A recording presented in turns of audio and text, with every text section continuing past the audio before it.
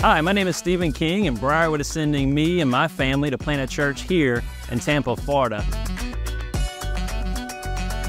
Tampa Bay is one of the fastest growing areas in America, and people are moving here for a variety of different reasons. And the city itself is investing in the infrastructure here. You got works like Armature Works in Tampa Heights, Ybor City's got the gas works, and then downtown you got Water Street, making this place a highly desirous place to live, and there's simply just not enough churches to match the growth.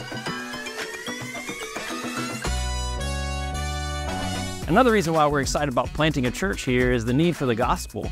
Over 70% of the residents here don't attend a church or a religious congregation, and 35% identify as having no religious preference. And so we get excited about the opportunity that we could have to plant a church that's gospel-driven to bring the hope of Christ here in this city.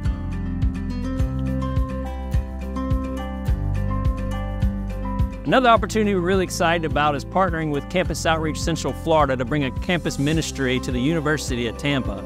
The University of Tampa is a beautiful campus, sits right across the Hillsborough River from downtown. It's got about 11,000 college students, and we want to partner with Campus Outreach because Campus Outreach is a ministry that prioritizes evangelism and discipleship, and they have a heart for the local church. And personally, it had one of the major impacts on my life. And I actually got to serve on Campus Outreach at the College of Charleston for 4 years. And so to be able to partner with them would be just an absolutely incredible opportunity.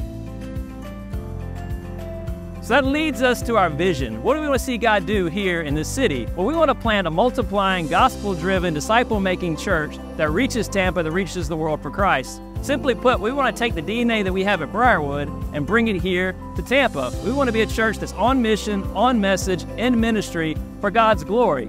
And we want to thank you for your continued support and prayer as we step out in faith to plant this church.